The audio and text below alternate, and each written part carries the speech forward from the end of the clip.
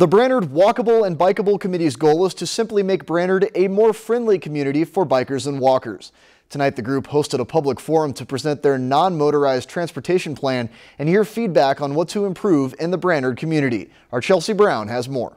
The idea of the non-motorized transportation plan is to help develop a culture to embrace non-motorized transportation activities. So we want to make that become part of our city culture. Even though the Brainerd Lakes area is known for its recreation activities, simple pathways and sidewalks are not always accessible throughout town, which is why the Brainerd Walkable and Bikeable Committee has put together a 10-year non-motorized transportation plan to create a safe and interconnected bicycling and walking system. We're proposing a lot of things in this plan, a lot of different, from very little projects to maybe a few stripes on a crosswalk. I mean, that's simple. It's not that it's not important, but it's easy to do.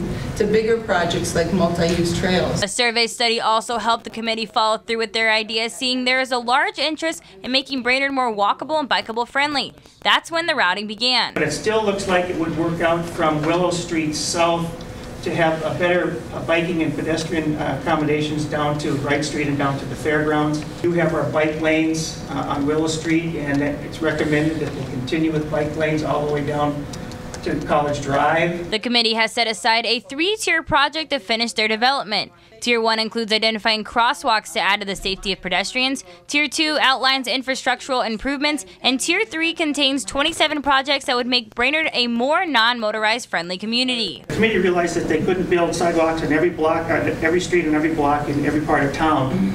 So what they tried to do was take the areas of town and connect the important locations: shopping, schools, churches, parks, those types of activities. Their hope is to get the city on board and find partnerships to help secure the funding. The committee believes that as a result from this plan put into action, it will connect Brainerd with neighboring cities, improve community health and safety, and bring economic benefits to the community. In Brainerd, Chelsea Brown, Lakeland News. Both the city of Baxter and the city of Crookston have sparked interest in the Brainerd plan and are looking to propose something similar in their cities. The Walkable and Bikeable Committee hope to revisit the plan after hearing feedback at their next meeting on July 25th. If you've enjoyed this segment of Lakeland News, please consider making a tax-deductible contribution to Lakeland Public Television.